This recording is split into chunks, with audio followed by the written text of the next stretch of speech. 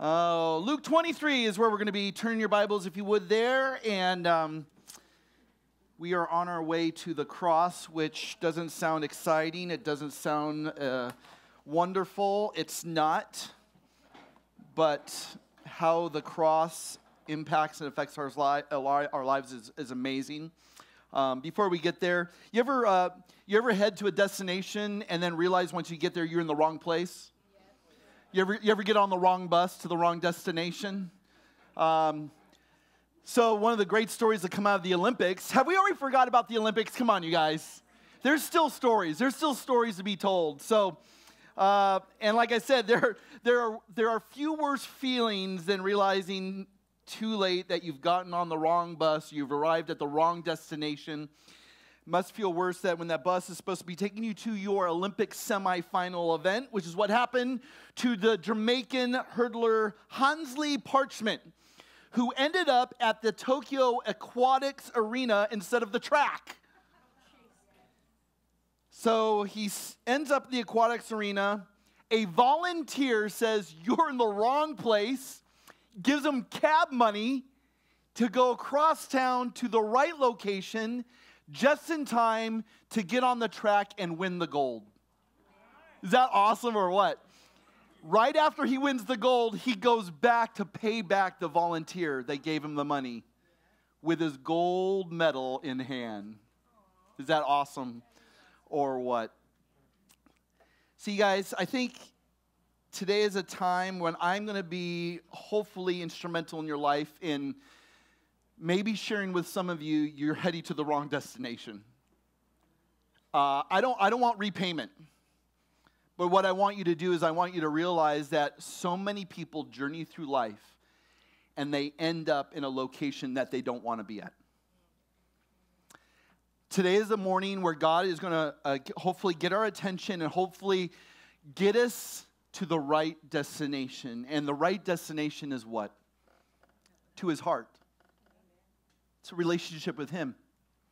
It's the fact that we're all like sheep, lost, we've gone astray, and yet the Good Shepherd comes and says, "You need to come to me."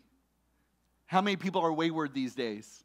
How many people are wandering these days? How many people are lost these days? How many people will, once they pass from this life to the next, realize they're on the wrong road? Today is the day to get to the right destination. Today's the day of salvation. This is what the cross of Jesus is all about. Matter of fact, the cross is the greatest demonstration of God's love for us. And in the cross of Christ, we have the greatest display of grace ever. Write down that word, grace. If you've never heard grace defined this way, you're going to love it. Grace is defined this way, G-R-A-C-E. God's riches at Christ's expense. You ever heard that before? That's awesome. God pays the tab for you to know His riches because He knows you could never pay the tab yourselves. That's grace. And today we get to look at the cross. Next week we get to look at the cross as well. And we need to stop and consider the weightiness of what actually transpired on that hill called the Skull some 2,000 years ago. Martin Luther, father of the Reformation, said this, and I love how he frames these words. All the prophets foresaw on that cross Jesus becoming the greatest murderer, adulterer, thief, rebel, and blasphemer that there ever was. Our most merciful Father sent only His Son into the world and said to Him, "Jesus, you will become Peter the denier. Jesus, you will become Paul that persecutor. Jesus, you will become the blasphemer, cruel oppressor. You will become David that adulterer. You will become Adam that sinner which did eat the apple in paradise." You will become those things.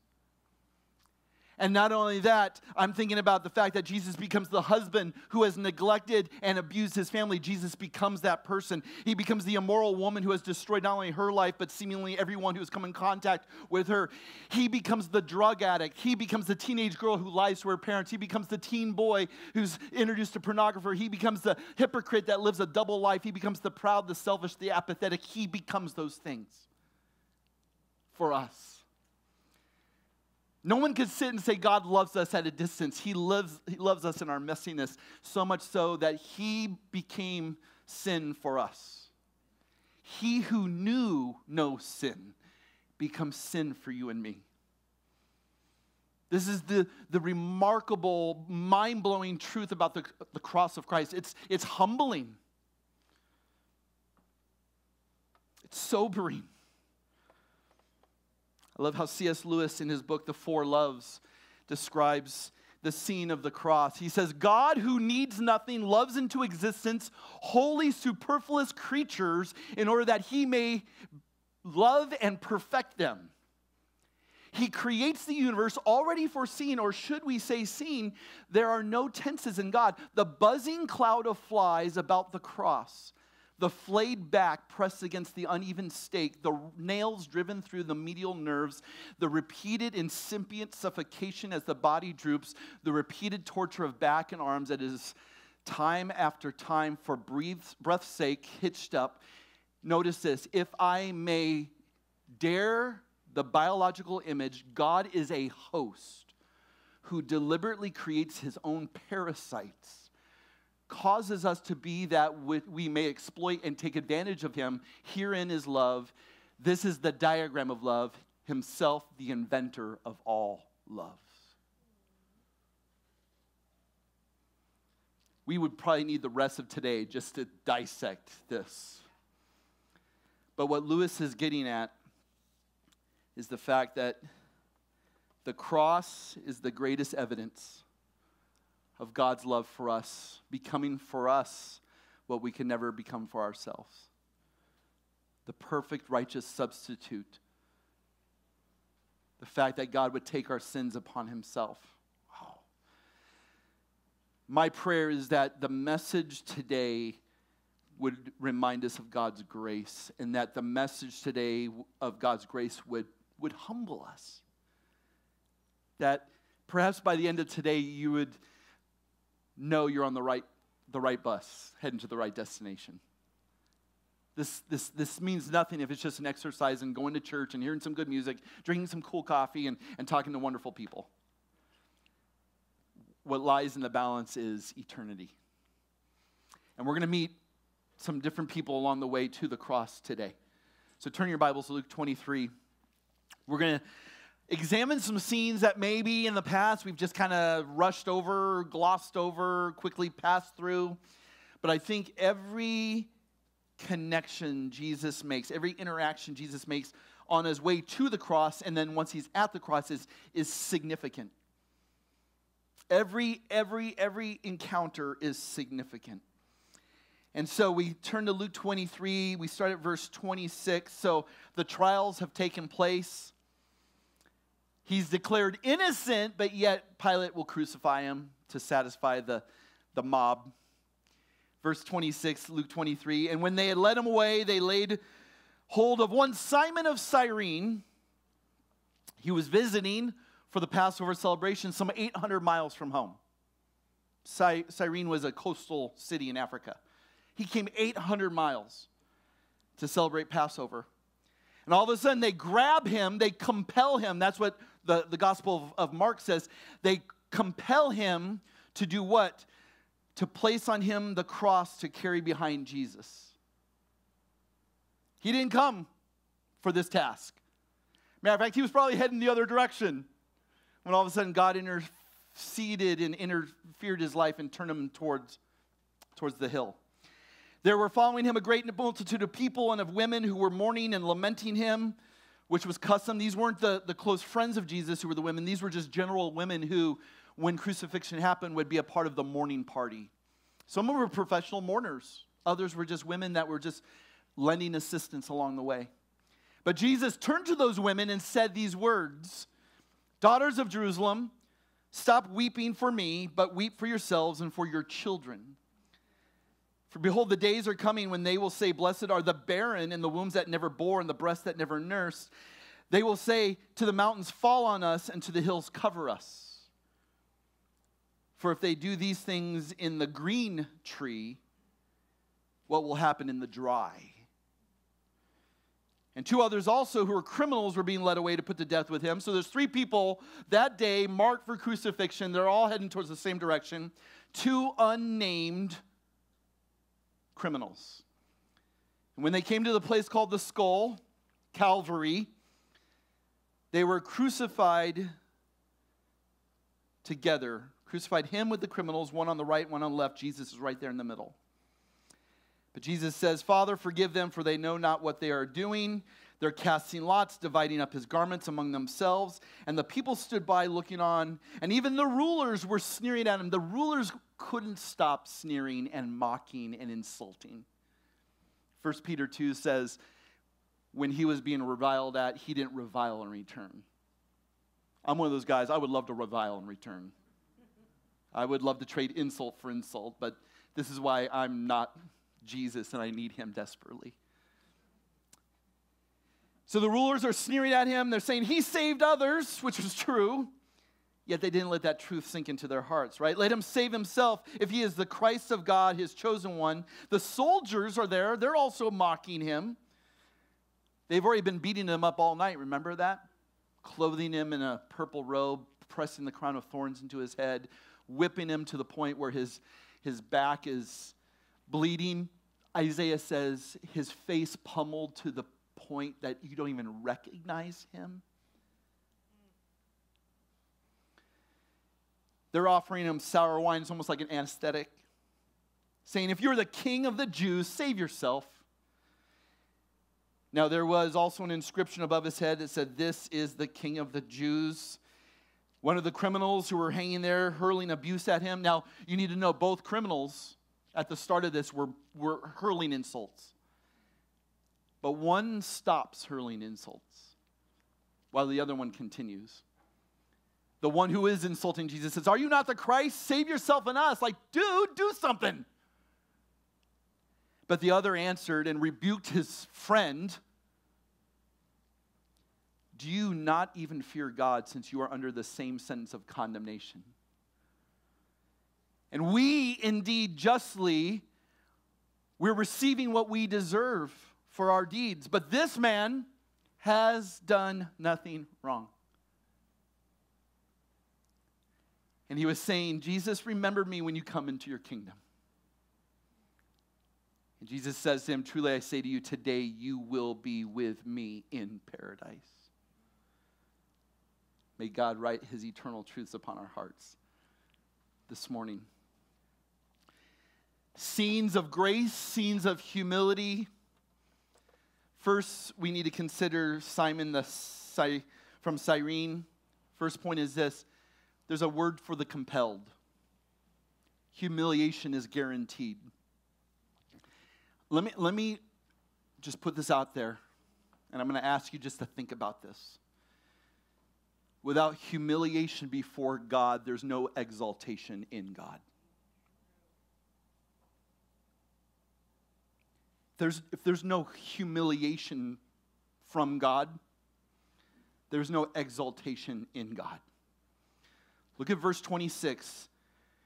They force a man from the crowd named Simon from Cyrene, 800 miles away, to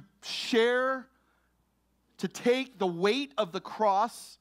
This would be the crossbar called the patibulum, 100 pounds in weight. No reason, there's reason to consider the fact that Jesus couldn't handle this weight considering what he's been through all night long. All of a sudden now they bring out Simon by force, carry the cross. This is an act of humiliation. Being forced to carry a condemned man's cross was an act of humiliation. They're traveling the road, and the Romans made sure it was the longest road you could take to the hill, because they wanted everyone in that community to know that if you act against Rome, this could be your punishment. This was an act of deterrence. But Simon is now pressed into serving Christ against his will to carry the cross. I want you to know something, that this incident is transformative for Simon. Mark says when it comes to this account. Simon had two sons named Rufus and Alexander. I just like the name Rufus. That's a cool name. Rufus and Alexander. The reason Mark wants you to know that this is Simon, who's the father of these two boys, Rufus and Alexander, is because Simon is converted. Him and his family become pillars in the early church. Acts mentions them. Here is a Jewish man from Africa in town for the Passover who now gets pressed into service to carry the cross of Jesus. I wonder what happened on that road to the hill. I wonder what sort of glances were perhaps exchanged from Jesus to Simon. I wonder if Simon started just with this reluctant look on his face, like, I don't want to be here. I want to be anywhere else but here.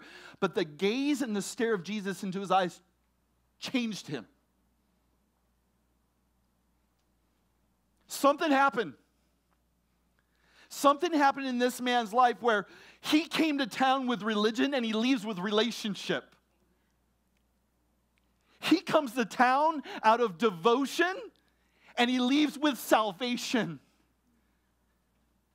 Something remarkable happens in this man's life. And I'm going to tell you right now, it's two things. He comes to the cross of Christ first. And from this moment, he learns how to take up his own cross in daily living. This is what salvation looks like.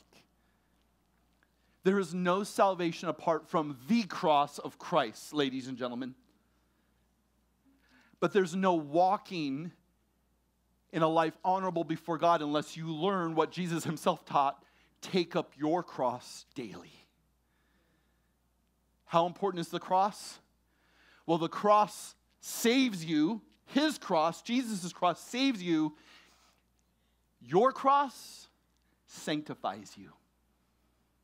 Meaning, as you walk in obedience, as you walk paying attention to your shepherd's voice, your Savior's voice, your Lord's voice, you understand more and more every single day what taking up your cross looks like. And I'm going to tell you right now, there are moments of humiliation in that journey. Can I get an amen from somebody? I mean, think about the initial, like when you come to the cross of Christ, here's what you have to acknowledge. You are poor, you are naked, you are powerless. You need him. That's humiliating. This is why a lot of people don't set foot before the cross of Christ because they're too prideful to admit their need. But once you're humiliated before the cross of Christ, don't rule out moments of humiliation in your journey as you take up your cross to follow him. You never thought Simon of Cyrene could teach you such wonderful lessons, did you? The image is sobering. Because if we don't feel the weight of the cross, if there's no sacrifice, if there's no occasions of humiliation, we are not following Christ. No one said taking up your cross was easy. I mean, isn't this the one verse discipleship, right? Luke 9:23. Deny yourself, take up your cross, and follow him. But I'm going to tell you right now, the humiliation that's aimed at Christ as far as what we receive following him leads to exaltation. Can I quote Lewis again? It's been a few weeks. I'm doubling up on Lewis today. Greatest book, 20th century, I believe, ever written, Mere Christianity. Look what Lewis says in the spirit of what I'm talking about. But the great thing to remember is that though our feelings come and go, his love for us does not. Amen? It is not wearied by our sins or our indifference, and therefore it is quite relentless in its determination that we shall be cured of those sins at whatever cost to us, at whatever cost to him. He continues, that is why he warned people to count the cost before becoming Christians. Make no mistake, he says, if you let me, I will make you perfect. The moment you put yourself in my hands, that is what you're in for. Nothing less or other than that. You have free will, and if you choose, you can push me away. But if you do not push me away, understand I'm going to see this job through. Whew. whatever suffering it may cost you in your earthly life, whatever inconceivable purification it may cost you after death, whatever it costs me, I will never rest, nor let you rest until you are literally perfect, until my Father can say without reservation that he is well pleased with you. And as he said, he is well pleased with me. This I can do and will do, but I will not do anything less.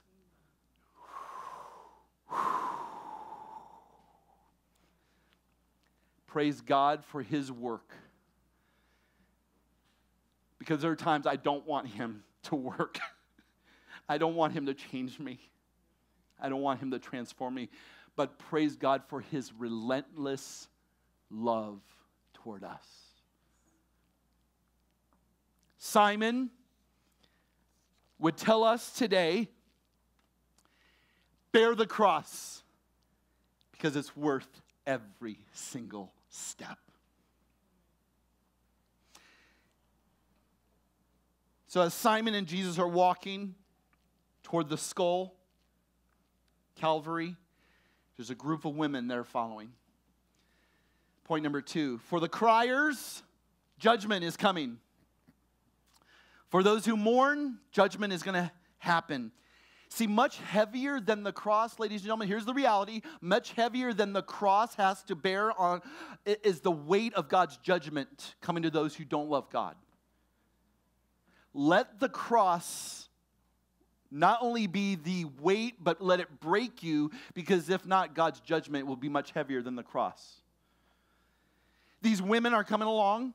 And the scene is unique to Luke. I love how we have 4 Gospels, Matthew, Mark, Luke, and John, and some of them choose to isolate certain scenes. This scene is unique to Luke.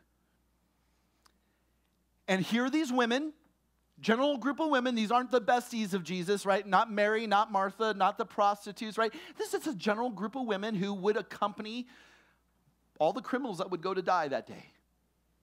And they were there to lend assistance.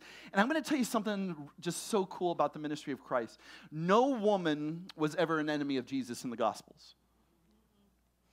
And Jesus was never an enemy to any women in the Gospels. Can I get an amen, ladies? Amen. Jesus made sure women knew they had dignity, and he elevated their status in a culture that would demote them.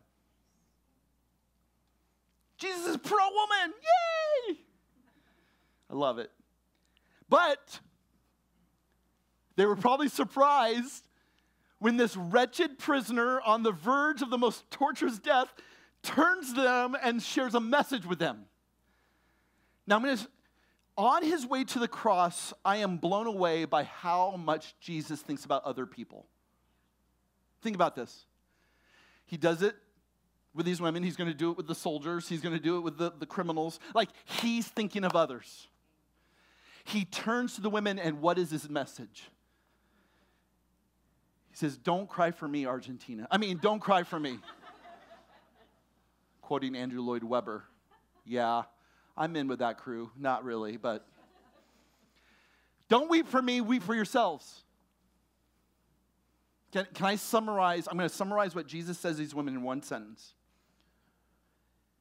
I don't want your sympathy. I want your repentance. These women are lost. They're doing a good thing, but they're doing it out of empty religion. Daughters of Jerusalem. As a matter of fact, the whole nation of Israel. You love God with your lips, but your hearts are far from me. Don't weep for me. I'm going to accomplish the Father's will. Don't weep for me. I'm going to accomplish salvation. Don't weep for me. I'm going to be a conqueror. Don't weep for me. Sunday's coming. Weep for yourselves who think that external religion makes up for internal lack. Weep for yourselves whom the prophets have come and you sent them away, oftentimes beating them up and even killing them. Weep for yourselves, for today is the day of salvation, because if you don't repent, judgment is coming. AD 70, Romans coming in and destroying Jerusalem completely. The tree is green now, but the tree is going to be removed and things will begin to dry up. Let me ask you, all you professional campers, when you look for firewood, do you look for the wood that's soaking wet or do you look for the wood that's dry? Fire is coming. And if you continue to not allow the waters of God to refresh you, you will be dried up and consumed like that in judgment. Don't weep for Jesus. Weep for yourselves. Can I just tell you right now, you guys, that we live in a culture where people, they're weeping for the wrong things. Here's how casual we are when it comes to certain things that ought to alarm us. I'm at a grocery store yesterday. I won't say the name of the grocery store. But I'm checking out at the grocery store, and I see one of the courtesy clerks. You know, I was a courtesy clerk, Safeway, one of my first jobs. You know, those are the guys that bag the groceries, right? And all of a sudden, I see this courtesy clerk hauling across the store, grabbing the fire extinguisher off the wall, running outside. Everyone's just inside doing their thing like, oh, what's going on? And the person that's at the self-checkout area casually says, oh, there's a fire on the front, at the front porch area, front door area. I'm like, how bad is this? The courtesy clerk obviously thinks there's an emergency, right? Because he's just busting a move, right? Probably hasn't run that intensely in like 10 years, right? He grabs a fire extinguisher, right? And they're like, oh, nothing, just a grease fire out front by the parking lot because they're cooking the ribs for Labor Day. Ooh, ribs sound really good. But I'm sitting there going, there's a fire. It's a grease fire. And everyone's just kind of like going about their business like, it's nothing. And I'm like, kind of is a illustration of our culture today. Like, we think like the hills to die on have to do with politics and vaccinations and coronavirus and all the stuff that you guys, I think, have heard about up to this point, right? You guys are familiar with these things? And I'm going to tell you right now that while these are important conversations, they are not penultimate conversations. The most important conversation is always, where is your soul?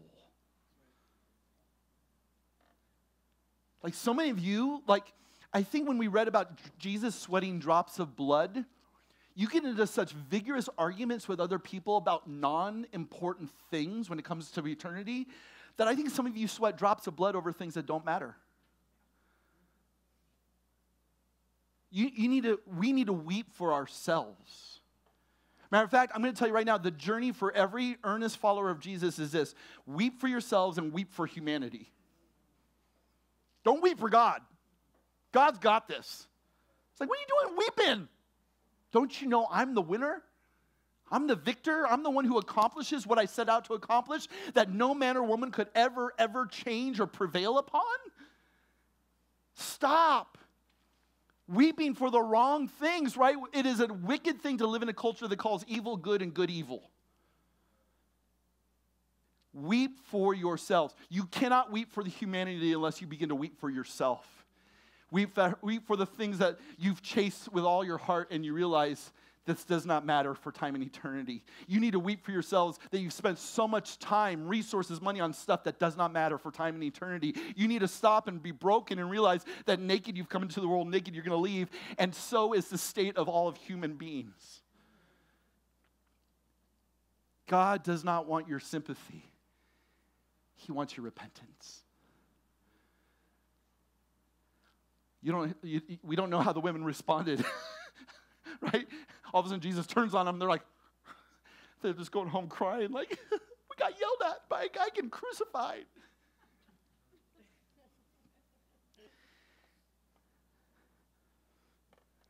So he continues what they call the road of sorrows, the Via Dolorosa, right?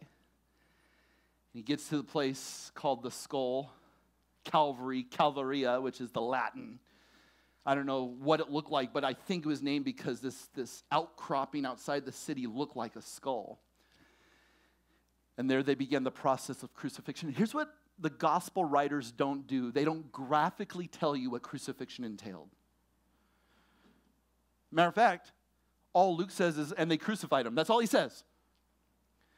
But we do know that crucifixion was a long, painful, excruciating death. That the person that was crucified would die by asphyxiation after being beaten up, and no one was perhaps beaten up as much as Jesus was. But by 9 a.m. in the morning, they were put on the cross, and by about 3 p.m., they were either dead or they hastened the process of death by breaking the criminal's legs so that they couldn't breathe anymore. So they'd take a nail through the wrist. They put their feet together, nail the 2 feet into the wood. And the prisoner would have slightly bent legs, right? And then with as much strength as they can muster, they press themselves up just to get their lungs open to breathe. But eventually, you just gave out. So 6 hours upon the cross. And while I can tell you about the verbal spikes Jesus experienced, here's creation. Men and women created in the image of God, spewing hatred. The insults, the rulers, the mockers. Point number 3, for the cruel, God is forgiving. Here's what we witness at the scene. They are, again, a picture of humiliation, a picture of helplessness. They're playing dice. They're gambling for his clothes because he's virtually naked. This is what's important for these guys, right? Mocking him. You may have heard of the 7 words of the cross. But there are 7 statements Jesus makes during his final moments here on earth. Here's one of them. Look at verse 34. Father, forgive them, for they know not what they do. Again, how Jesus is thinking of somebody else. Right? The rulers who crucify him, right? Pilate says, fine, I'll do it.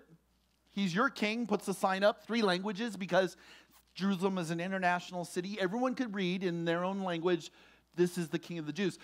The other Gospels tell us that the leaders wanted Pilate to change the sign. Don't write, he's king of the Jews. Say that he claimed to be king of the Jews. And Pilate, because he was so disgusted with the Jewish authority, says, no, it's going to stand the way it is. You wanted this. Truth statement, king of the Jews, not only that, king of the world. King of the universe. It's amazing how much truth can come out in a really horrific situation. He is the king of the world. And yet the throne he occupies at this moment is unlike any other throne a king has ever sat on before. And not only that, he saved others. There's this word going about the country, right? For 3 years, this man went about and raised the dead and cleansed leprosy and healed the sick, right? Here's a man who saved others. Truth statement. But yet it didn't sink into their hearts as if, yeah, he saved others. It has nothing to do with me. He can't even save himself. What a worthless Messiah. Look at the scene, you guys. Prophecy is being fulfilled here. You may want to write down Isaiah 53. You may want to write down Psalm 22. So much of what the Old Testament points to fulfilled in these final moments. 6 hours Jesus would remain on that cross. Excruciating pain, mocking words, mocking this with the sign, and yet there's excruciating love that's displayed. Father, forgive them, for they know not what they do. Jesus not only taught, love your enemies, he embodied it. Matter of fact, write that phrase down, love your enemies. Sometimes I think we think maybe retaliation is a spiritual gift. Anyone ever mistake that once in a while? Like, we think retaliation is the way to get. Can I just tell you right now, when you love in the midst of conflict, when you love in the midst of hostility, when you love in the midst of being hated, when you love, it reflects the character of Christ. Love your enemies. Pray for those who persecute you. If you've never been introduced into a cancel culture before, it's coming. Actually, we got a taste of it this week. When we as a coffee shop decided to host an event for someone who's running for governor, boy, social media lit up. And one of our customers said, hey, you guys got canceled this week. Good job. Not that you're looking to get canceled, but you need to realize it's going to happen, right? As if, and let me just tell you, my first gut reaction was to retaliate. And if you think that I have the spiritual gift of retaliation, don't get Mama Bear Lori involved. And I'm the one who tells her, I'm like, don't even feed the fire. You know, but then my heart shifted. My heart shifted from being angry to like, these people are hurting. If you, as if hosting something is the same as endorsing someone. I'm not endorsing this person, but I've created a context in which we can host all different types of people. We host all different types of groups here at Sozo. And you know what? It doesn't matter who we host. We're gonna get insulted and sneered upon. You try to make everybody happy, you end up making nobody happy. Don't even do it. Don't even do it. Just be who you are. And you know what? It reflects more on the person who's trying to cancel you than it does on you who are being canceled. If you can't pull up your big boy pants and women panties and be mature enough to exist in a room with someone who disagrees with you, that's on you. Right? If I can't stand up here and say, this is what I don't like about Donald Trump, and you get your panties in a wad, that's on you. If I get up here and tell you what I don't like about Joe Biden, and you get your panties in a wad, that's on you. Where has civility gone? Where has the art of dialogue gone? Unfortunately, I think it's from a petulant snowflake children who are never swat upon their butts by their parents, who now think, if I can go to social media and be an armchair critic and expert and take down every business out there by my childish behavior, I'm going to do it. Well, that's on you. Because you're going to go through life and go, wah, wah, wah, I didn't get what I wanted. Wah, wah, wah. You said no to me. Wah, wah, wah. Where's the silver spoon? I can stick in my butt. Well, I only got different places I'm going to stick that silver spoon. It's not about retaliation. But where has the civility gone? I talk a big talk. Love your enemies. Right? Social media is not the context where humanity evolves. Social media has proved that it is where humanity devolves. Because when you can sit across from somebody and say, I agree with your politics or I don't agree with your politics. I agree with your sexuality. I don't agree with your sexuality. And we can be civil about it and still at the end of the day love and respect one another. I want to create a culture where that happens. So it's on you if you leave being offended by something. It's on you. Give the benefit of the doubt to the person because they may say something offensive and they may need to retract maybe the way they said it. I think about that every time I give a message. I go, crap, it came out all wrong. And now no one's going to come back because they think Scott believes this or whatever. It's like, no, give me the benefit of the doubt. Matter of fact, let's give each other the benefit of the doubt. And you know what? If you have an enemy, treat them to coffee, treat them to lunch, sit down and say, let me hear your thoughts. Someone once wisely said, if you got 60 minutes with somebody, listen to 55 minutes of what they have to say and then share for 5 minutes what's on your mind. There's wisdom there. These soldiers at the foot of the cross have never had a criminal pray for them. Think about the scene. Jesus is literally praying for those who are persecuting him. Can you imagine? They're sitting down, they're rolling dice, they're saying, man, this robe is really, really nice. I hope I win it, right? And all of a sudden they all stop and they're like, dude, he's praying for us. I was the one who put that crown of thorns into his head. I was the one that blindfolded him and struck him and said, hey, who is it that hit you? Let's play the prophecy game, right? These are the men who beat him to a bloody pulp.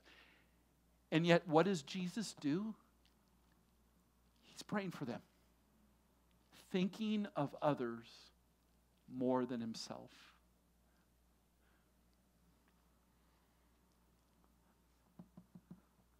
Love your enemies. Pray for those who persecute you. And if you think for a minute you can't do that, and you've got the power of God residing in you, the issue isn't that you can't, the issue is that you won't.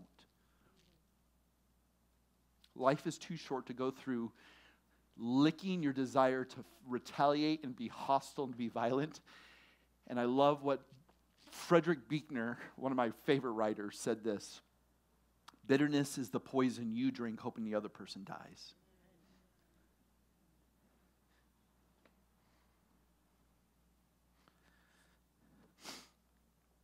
The soldiers are sitting there. We know at least one soldier from another gospel is like, wow, I've never seen anyone treat us like this. See, Jesus is a prophet to the women. I don't want your sympathy, I want your repentance. He's a priest to the soldiers and the rulers. Right? I'm praying for you. But then he shows up as king with the criminals. Here's the last point. For the criminals, paradise is offered. This is remarkable. I love this, right? So here it is during the most defining moment of God's work in human history.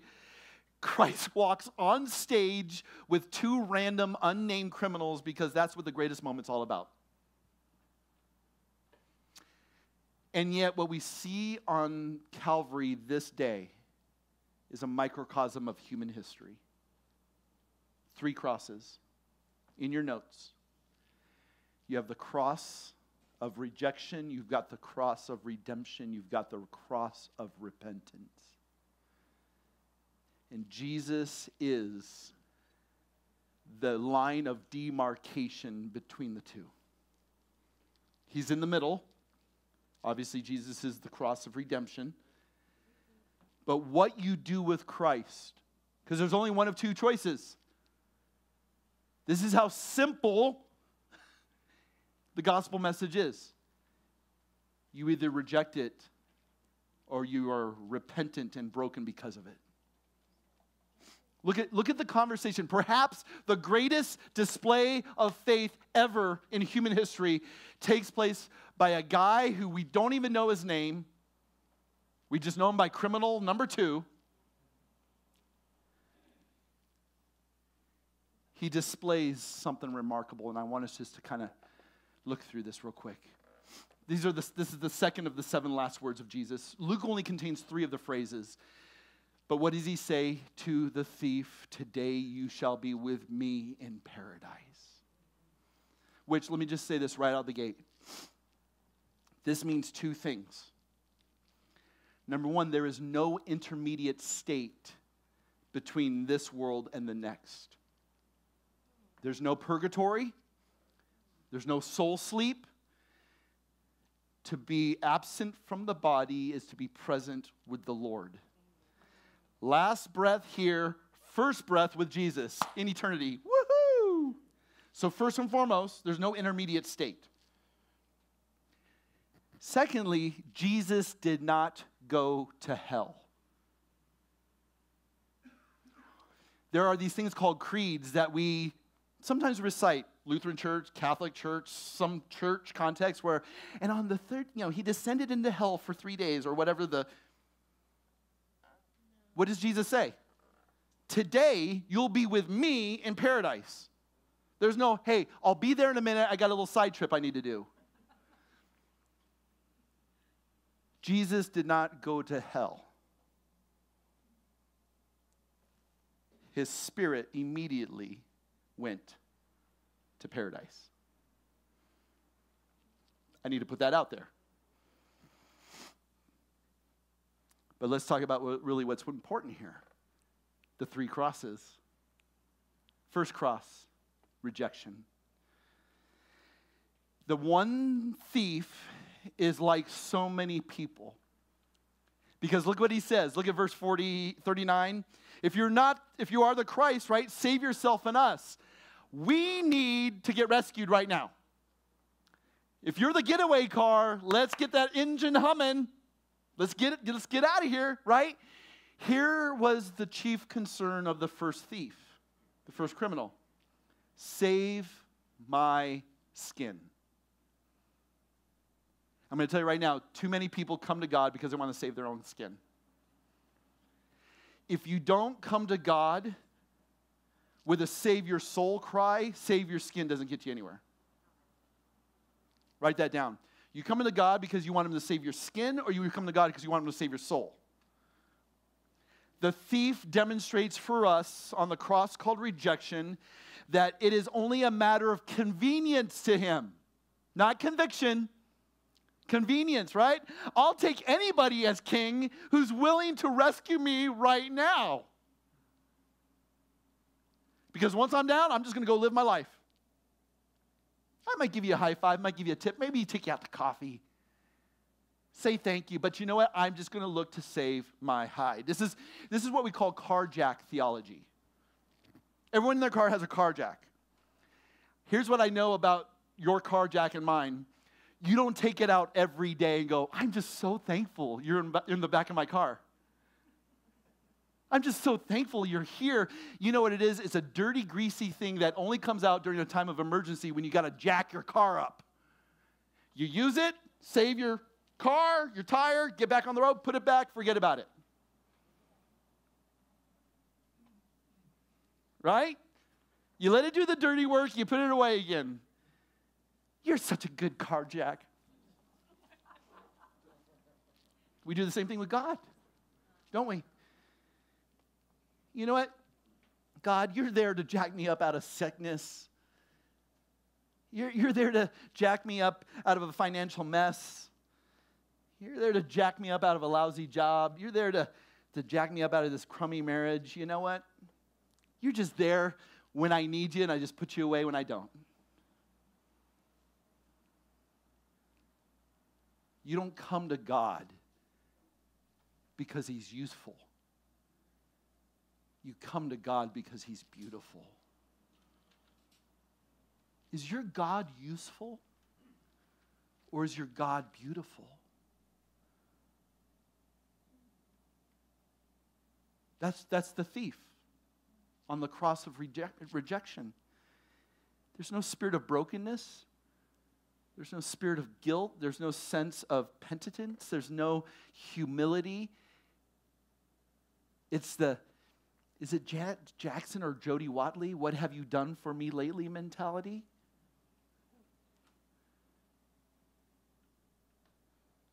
Are you more concerned about God saving your skin, or are you more concerned about God saving your soul?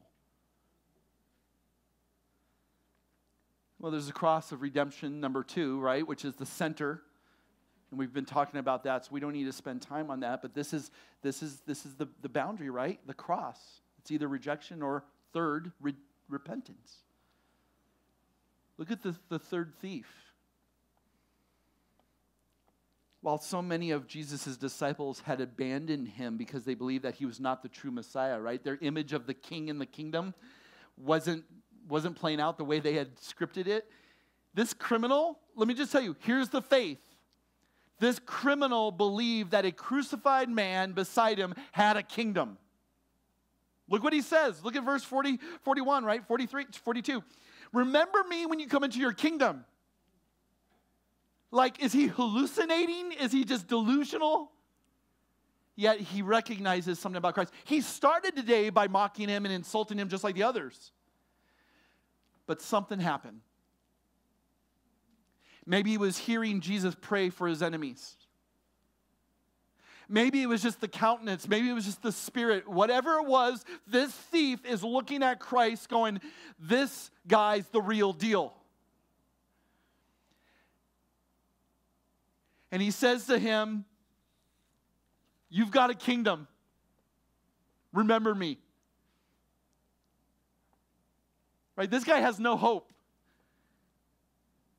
This is the beauty of the gospel, right? It takes the most hopeless situation. You are on a cross ready to die within hours. And it offers the opposite, life. Look at the sequence of events that happens here. Number one, he rebukes his friend. He says, stop the insulting to his buddy. Many believe that these are two guys that were associated with Barabbas. Their buddy, remember, Barabbas was going to be crucified. Here's the three guys getting crucified this day. Barabbas is set free. Jesus gets Barabbas' spot. These two guys were perhaps accomplices with Barabbas. And all of a sudden, the one thief rebukes the other and says, stop. Right? Number two, he fears God. Look at verse 40. He rebukes his friend, do you not even fear God? So there's a moment of conviction, right? Remember, the friend's all about convenience. Get me off the cross. I just want to get rescued. The second thief is about conviction. He rebukes his friend and he says, do you not fear God? Think about how weighty this phrase is. Look at verse 40. He doesn't ask to be taken down from the cross. Notice this. He doesn't ask to be taken down from the cross. I'm sure he would have been totally happy if Jesus had offered it. He doesn't. But all that he is concerned about is being right with God. Perhaps he grew up in a religious environment where he was taught to fear God. And maybe all those lessons that mom and dad, his community had taught him were bubbling to the surface. He says, remember me when you come into your kingdom. This thief realizes, and don't miss this, this thief realizes that he needs not a change in his circumstances, but a change in which his life has been centered on up to this moment. You know, when you fear God, you guys, you're not asking him, and I'm not saying it's wrong to ask him, you're not asking him to bail you out of situations and hard moments. You're asking, most importantly, that God would be revered in your heart as you go through the difficult seasons. That's what fearing God means. If your God is just a God who you're going to come to rescue you, you don't fear him. This is not about a change in circumstances. This is about a heart that's centered on the right thing. And he says this, don't change my circumstances. Change the focus of my heart. That's what he means there. You know why I can say that with confidence? Look at the third thing that happens. He owns up to his sin. He realizes he has nothing to hide anymore. This is the problem right now, even in our world today. Everyone's got this facade. I'm good. I got this. Thank you, Lord, but no thanks. Right? This guy owns up to his own sin. He had no desire to save face anymore. He had no more will to assert himself. He was here. He's laid open before God, and there's no way to hide his guilt anymore. And you cannot come to a place like that without God acting on your life. You want to know how this man is evidencing God's work? He is being open about his own junk. And fourth, he accepts the punishment he knows he deserves. Notice what he says. We deserve what we're getting for our deeds. You know what we call that? The Spirit is undeserving. Can I tell you, as I've walked with God for 36 years, that spirit of undeservedness just has stayed with me. Because the moment you think you deserve the gospel, the moment you think you're entitled to the gospel, is the moment you are not even aware of the gospel.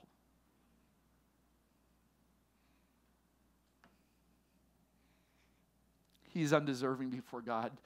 He openly confesses, number 5, Jesus' innocence. This man hasn't done anything. He's acknowledging Jesus' righteousness. He's saying this man is innocent. This man is spotless. This man is blameless. We're getting what we deserve. He doesn't deserve this. So there's awareness of who Jesus is. Number 6, he recognizes Jesus' power and acknowledges him as king. Something is breaking into this man's life that he's saying, this man is who he says he is. He's a king, and I just hope that when he enters his kingdom, he remembers me. Which is number 7. That's his prayer, his plea. He's calling out. He's praying. Will you remember me when you come into your kingdom? And number 8, he humbled himself so much to ask Jesus for this. This is remarkable. Let's just stop. As we land the plane this morning, let's just stop. When you think about it, this guy has the craziest request. Right? I know you're the perfect Lord from heaven, but whenever you get to wherever you're going, whatever reward you're going to come into, will you stop and remember a guy you knew for about 30 minutes on a cross who had done nothing worthy in his life and yet was being executed for murder and treason? What a crazy request. Right? Here's a guy who's believing in a kingdom he cannot see, a king wearing a crown of thorns, whose throne is a cross, whose robe is nakedness, whose glory is a body shredded by Roman whips, whose court consists of blasphemers and whose enemies have apparently conquered him. And what's even crazier is that God grants him his request.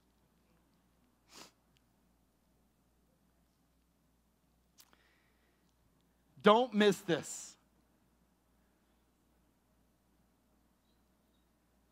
Jesus delights in knowing that you are going to be taken care of. Today, you will be with me in paradise. What was the look on that guy's face? Did he just start sobbing?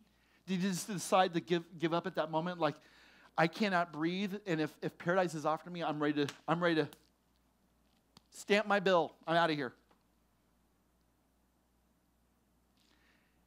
But notice, you guys, and this is so key, that the reward, it's not heaven. The reward is union with Jesus. You take out the with me from that verse, you've got nothing. You know what heaven is without Jesus? Hell. You're not going to a place where you're expecting utopia. You're not going to a place where, can't wait to see those streets. They just seem so beautiful. The trees, the foliage, whatever. If your desire is anything but being united with Christ, your desires are weak. Today, you will be with me. I know some of you are probably sitting there going, how's it fair that this guy who's lived an entire life as a criminal and then in his final moments gets to go to heaven when I, my entire life, have been following Jesus? You ever heard of these conversations before? We call them deathbed conversions. I've been a part of deathbed conversions. Matthew chapter 20, write it down, read it later. The good news is Jesus taught on this subject. The parable of the vineyard owner who goes and hires people throughout the day. 6 a.m., I need some workers. Okay, I'll come work. Man, 9 a.m., I need more workers. And he hires someone at 4 p.m., 5 p.m., right? End of the day. Only an hour or two of work left. And at the end of the day, you know what the vineyard owner does? He pays everyone the same amount. And the people who were there since 6 a.m. were like, what are you doing? He says, I'm the owner of the vineyard. Do I not have the right to pay everyone what I would like to pay them? And all of a sudden, everyone's humbled. Because this is grace. It's not fairness.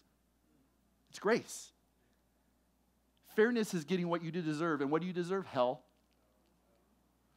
Grace says, I'll take care of hell for you and give you relationship with me. You're good. Praise God for the men and women who have known God all their lives.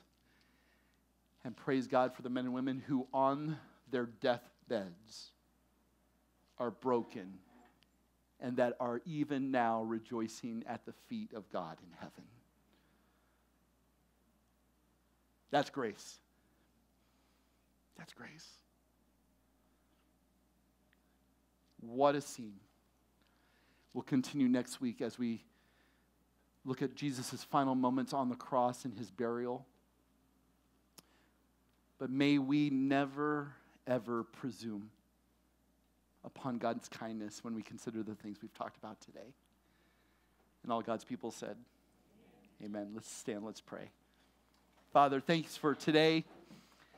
The message of the cross, the message of what Jesus endured for us, I pray would never, ever lose its impact. Lord, we're reminded of such incredible things today. Perhaps we've heard things we've never heard before. Lord, my prayer is that the account that you've given to us is meant to stir our hearts and minds, and it's to stir them so that we become more worshipful of who you are and what you've done for us. Without you, we are empty. Without you, we are lost. Without you, we are helpless. But because of your kindness toward us, that while we're yet sinners, Christ dies for us, we are now men and women of hope. We have a destiny. We have now intimacy with you. Thank you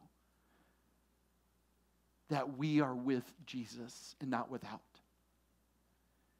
And thank you that our union with Jesus is not only able to be experienced now, but it will be experienced forever, and we are looking forward to that.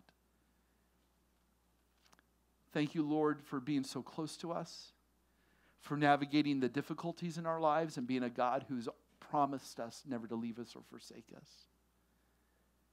Be glorified in our lives. Things said and done. You deserve the glory. Thank you for the riches we have in Christ Jesus. We pray this in his name. Amen. May the Lord bless you and keep you. May the Lord lift his face toward you and give you his grace and peace forever and ever. Have a great day, you guys. Love you.